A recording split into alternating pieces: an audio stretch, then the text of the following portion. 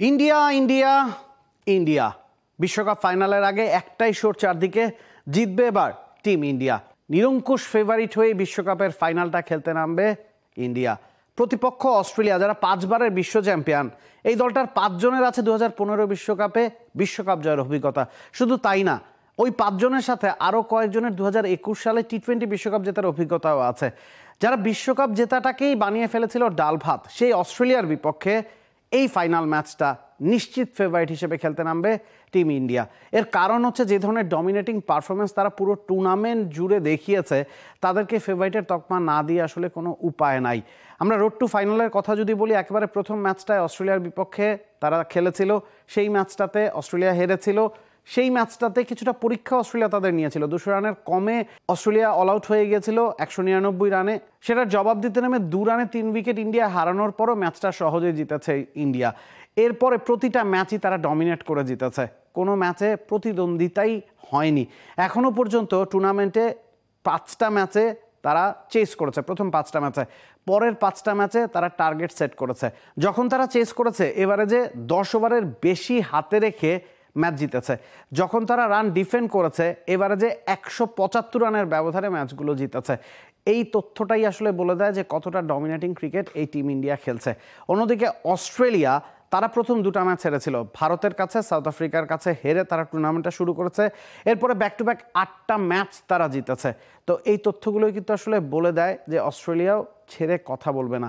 তবে হ্যাঁ, অস্ট্রেলিয়ার বিভিন্ন সময়ই কিন্তু এই টুর্নামেন্টে পরীক্ষা দিতে হয়েছে। সেটা নিউজিল্যান্ড কখনো তাদের নিয়েছে 388 রান, তারা চেস করছিল, 5 রানের ব্যবধানে হেরেছে। আফগানিস্তানের বিপক্ষে তারা 91 রানে 7 উইকেট হারানোর পরও ম্যাচটা জিতেছে ম্যাক্সওয়েলের অতি মানবীয় ইনিংসে। তো বিভিন্ন সময় পরীক্ষা তাদেরকে ঠিকই দিতে হয়েছে। তো ইন্ডিয়া নিশ্চিতভাবেই চাইবে কোনো পরীক্ষার সুযোগ না দিতে। যেভাবে ডমিনেটিং ক্রিকেট খেলে তারা প্রতিটা ম্যাচ জিতেছে, সেই সুবিধাটাই নিতে। কারণ অস্ট্রেলিয়া, যারা বিশ্বকাপ জেতাটাকে মোটামুটি আসলে ডাল ভাত বানিয়ে ফেলেছিল, তাদের সাথে আপনি যদি ক্লোজ এনকাউন্টারে যান, সেক্ষেত্রে ইন্ডিয়ার যেহেতু ওই এক্সপিরিয়েন্সটা কম আছে, ইন্ডিয়াকে কিন্তু ভুগতে হতে পারে। প্যাট কামিন্স তিনি প্রেস কনফারেন্সে বলেছেন, তারা জানেন 1,30,000 দর্শক থাকবে আহমেদাবাদে নরেন্দ্র মোদী স্টেডিয়ামে। ওই দর্শককে চুপ করিয়ে দিতে পারারও একটা আনন্দ আছে। সেই তথ্যটাই তিনি তার সতীর্থদের দিয়েছেন। অন্যদিকে রোহিত শর্মা, তিনি এই ম্যাচটাকে একটা নর্মাল ম্যাচের মতোই দেখতে চাচ্ছেন। তবে একটা বিশ্বকাপ ফাইনাল কখনোই নর্মাল ম্যাচ না, এনজয় করার কথা বলেছেন রোহিত শর্মা। যেই ধরনের এক্সপিরিয়েন্স নিয়ে, যেই ধরনের ক্রিকেট খেলে তারা এই পর্যায়ে এসেছে, তারাও জানে তারা ফেভারিট, তারাও আসলে ট্রফি জয়ের উৎসবে মেতে ওঠার অপেক্ষায় আছে। পুরো টিম ইন্ডিয়া, পুরো ভারতবর্ষই কিন্তু আসলে ওই অপেক্ষাটায় আছে। তো এখন ফর্মের বিবেচনায় ভারত সব দিক থেকে অস্ট্রেলিয়ার চেয়ে এগিয়ে। আমরা যদি স্ট্যাটিস্টিক্সের কথা বলি, পরিসংখ্যানের কথা বলি, টিম ইন্ডিয়ার প্রথম 5 জন ব্যাটসম্যানের সবাই আউটস্ট্যান্ডিং ফর্মে আছেন। বিরাট কোহলি 711 রান করেছেন, রোহিত শর্মা 550 রান করেছেন, শুভমান গিল 350 রান করেছেন, শ্রেয়াস আইয়ার যিনি 4 নম্বরে ব্যাটিং করছেন, তার রান সংখ্যাও 500-র ওপরে, প্রায় 400 ছুঁই রান। কেএল রাহুলও 5 নম্বরে ব্যাটিং করে ফেলেছেন। অন্যদিকে অস্ট্রেলিয়ার কথা যদি বলি, তাদের ব্যাটিংয়ের টপ অর্ডারটা মোটামুটি ডেভিড ওয়ার্নার এবং মিচেল মার্শের উপর খুব বেশি নির্ভরশীল। ট্রাভিস হেড প্রথম ম্যাচটাতে সেঞ্চুরি করেছেন এবং গেল ম্যাচটায়, সেমিফাইনাল ম্যাচটাতে আরও একবার ফর্মে ফিরেছেন, আউটস্ট্যান্ডিং একটা 50 করেছেন। তবে স্টিভেন স্মিথ এবং মার্নাস লাবুশনের কাছ থেকে যেই ধরনের সার্ভিসটা অস্ট্রেলিয়া চাচ্ছিল, সেটা কিন্তু এখনও পর্যন্ত এই বিশ্বকাপে তারা পায়নি। সে কারণেই টপ অর্ডারের কম্প্যারিজনে নিশ্চিতভাবে ইন্ডিয়া বাইফার এগিয়ে আছে।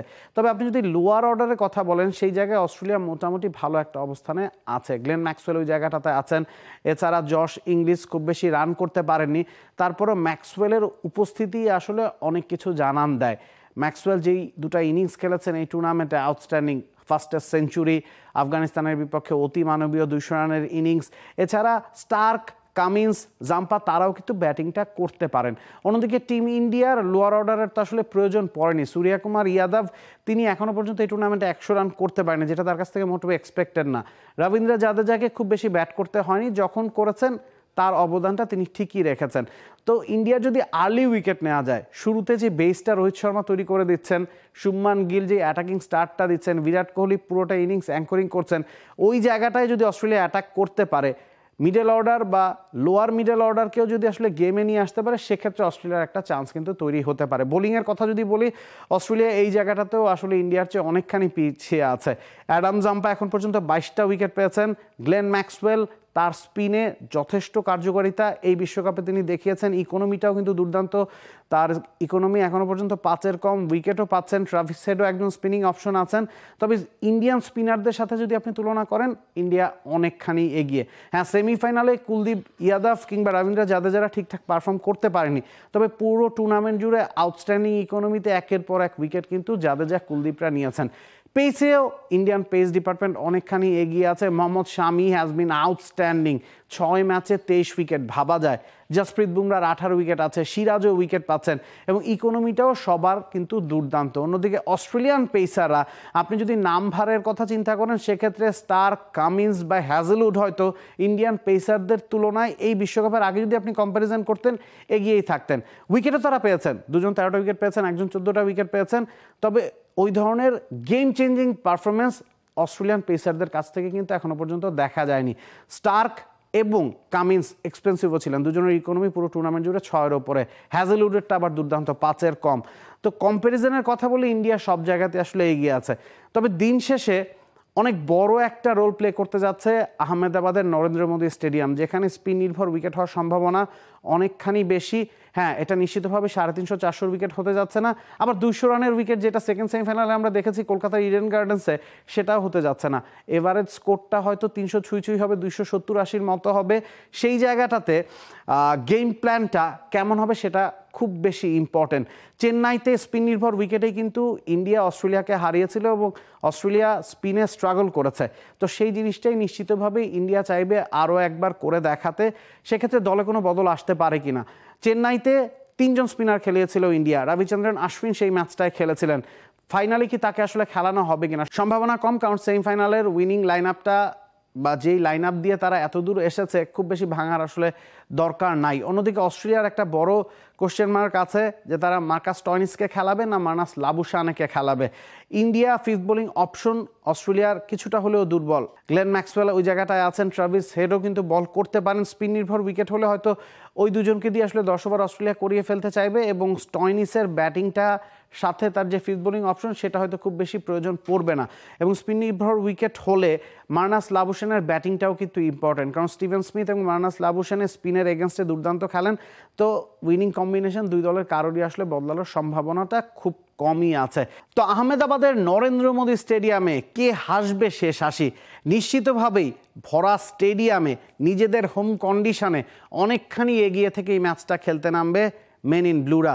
তবে অস্ট্রেলিয়া যারা জাত চ্যাম্পিয়ন, যারা এই ধরনের ম্যাচ দিনের পর দিন খেলে অভ্যস্ত, যারা বিশ্বকাপ জেতাটাকে মোটামুটি ডাল ভাত বানিয়ে ফেলেছিল, তারা যদি কোনো কারণে সুযোগ পেয়ে যায়, তারা কিন্তু মোটেও ছেড়ে কথা বলবে না। তো ইন্ডিয়া সেই সুযোগটাই হয়তো অস্ট্রেলিয়াকে দিতে চাইবে না, কাছাকাছি আসতেই দিতে চাইবে না। যেভাবে তারা পুরো টুর্নামেন্ট জুড়ে ডমিনেট করেছে, প্রতিপক্ষকে নাকানি চুবানি খাইয়েছে, যেভাবে প্রতিপক্ষকে কোনো সুযোগ দেয়নি, সেই কাজটা ফাইনালেও তারা করতে চাইবে। তবে ফাইনাল সবসময় অন্যরকম একটা মঞ্চ তৈরি করে রাখে, সেখানে দুই দলের পার্থক্য নিশ্চিতভাবেই কমে আসে।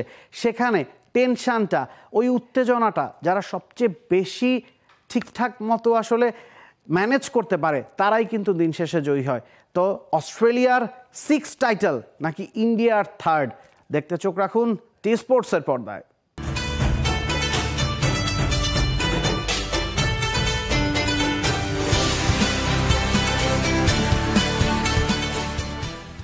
For more updates, subscribe to our YouTube channel and click on the bell icon. Follow us on Facebook and Instagram. Download TSports app to enjoy exciting games and highlights. Visit tsports.com.